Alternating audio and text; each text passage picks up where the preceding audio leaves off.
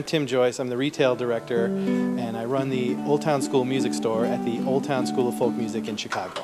Along with regular acoustic guitars, we try to have as many other interesting acoustic instruments as we can, and one of our favorites here in the store is the Resonator Guitar.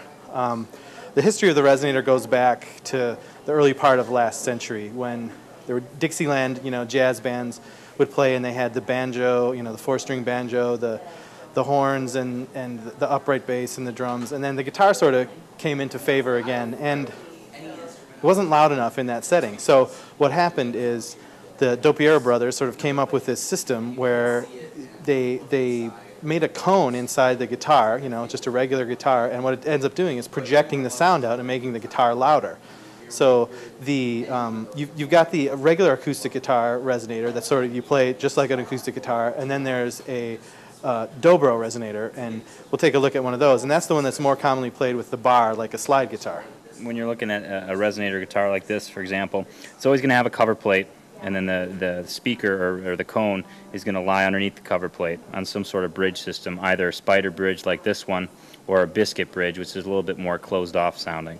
Other common, for this particular style, it's going to have a square neck because it's played in your lap.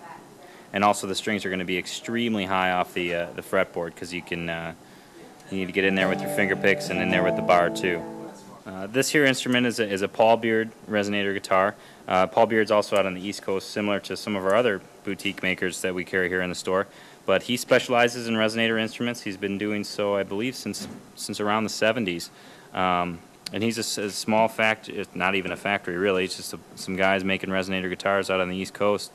Again, small runs and extreme attention to detail. His setups are unparalleled. I mean, they're probably some of the best setup instruments. The strings are super high at the bridge, so they drive the cone really hard, making them a little bit louder.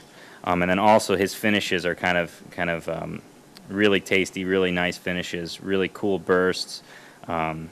His joints and the miter work on the sides and the corners with the binding is just extremely, extremely well done.